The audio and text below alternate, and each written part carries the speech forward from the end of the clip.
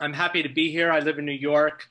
I'm new on the board of Active Surveillance Patients International, and I just want to thank my fellow members for asking me to give this presentation.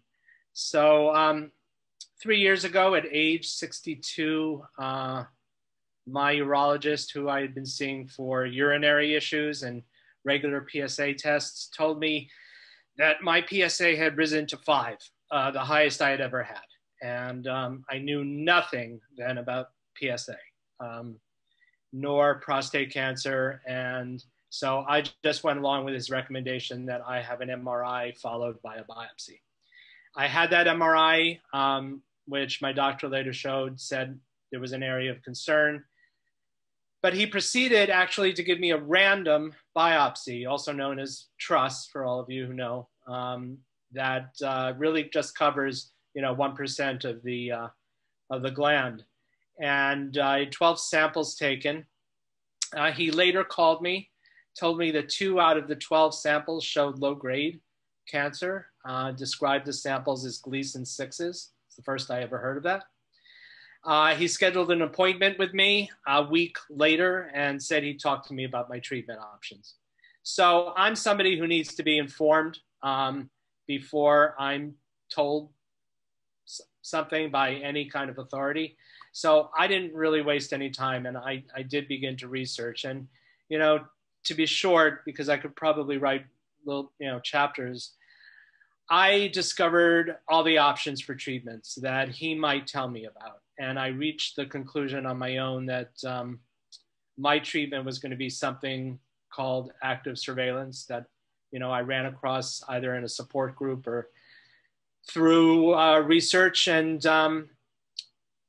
so at my next appointment, when he started to speak and tell me about, number one, surgery, and I wouldn't have to worry about the C word anymore, then he explained radiation. And in a very small voice, he said, well, we could possibly watch it.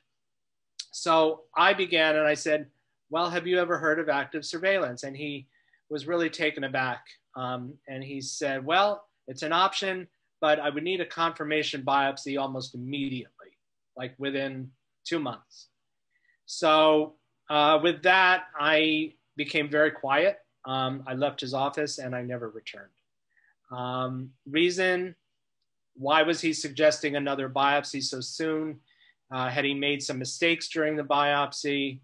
Why didn't he use the MRI to target suspicious areas? So I basically lost faith in him and I fired him. And I began then to consult with different doctors and specialists, getting second and third opinions. A bit of anxiety set in. Anxiety has been, I think, a theme running through our presentations. And I found I was really unable to cope with the contradictory information I was getting, especially when I saw a very well-respected specialist at a well-respected institution here in New York who told me I should never have had a biopsy in the first place. Like, go figure. Why is he telling me that? And that made me crazy. So to alleviate my anxiety, a close friend in California recommended I consult with a patient advocate he knew, who helped me navigate doctor appointments and decisions I needed to make. And 8 months later, based on a Pirates 4 reading of my first MRI, I did get a confirmation biopsy at Brigham Hospital in Boston and got an in-bore transperineal biopsy. So in-bore is inside the MRI tube, if anybody has not heard of that. So he actually took live pictures of my prostate while he was doing an MRI guided biopsy. And the transperineal is approaching from in the groin area instead of from behind. And the result was basically 9 benign samples, even though the MRI reading was a bit alarming, the one that he was working off of. So because of this wonderful patient advocate I had, I eventually learned how to advocate for myself. And Since that time, much of my research has been focused on nutrition. I attended a detoxification center in California where I began a weight loss and nutritional program in addition to detoxing from negative emotions, anxiety, stress, depression. And I learned basically that Gleason 6s don't grow. And the only protocol I needed was to watch for any aggressive cancers which may form in the future. So now I've developed my own active surveillance program, which includes regular PSA testing, annual, semi-annual MRIs, digital rectal exams, ultrasound imaging, and I keep up a good nutritional and exercise regimen. I also regularly attend support groups and am on top, I'm on top of the always changing world of this thing called prostate cancer. And just circling back to that specialist who, first gave me great anxiety, who told me I didn't need a biopsy from a PSA of 5. He actually later called me in a taxi and said he was speaking for himself because I didn't think he wanted to speak for the urology department.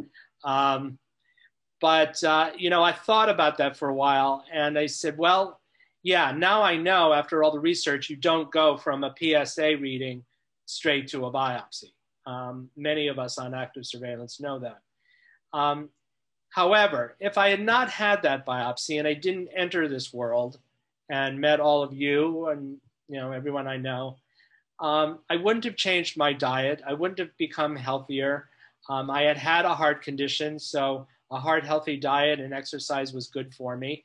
And as my oncologist told me 6 months ago, you are likely going to die from something else other than prostate cancer. So go get yourself a stress test, go get a colonoscopy, and I wouldn't worry if I were you. So, just to sum it up, I would offer these suggestions. After listening to your doctor's advice about anything you've undergone and suggestions that he or she may have in going forward, never make any decisions on the spot. You always have time. It's a slow growing cancer. You always have time to seek out information and consult with others, many of whom have been in your situation. 2, consider your doctor as your partner, not the be all and end all. The doctors aren't magicians. They often don't have time to read the 1,700 clinical trial studies that are going on. So they're not up on the latest information sometimes. So if they have an attitude like it's my way or that's it, it's time to find another doctor, in my opinion, my humble opinion. Knowledge is your friend.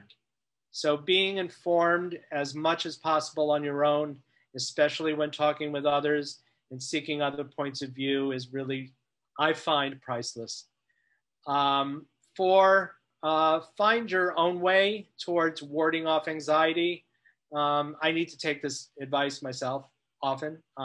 Taking a break from the reality of what you're going through, meditation, exercise, activities you enjoy.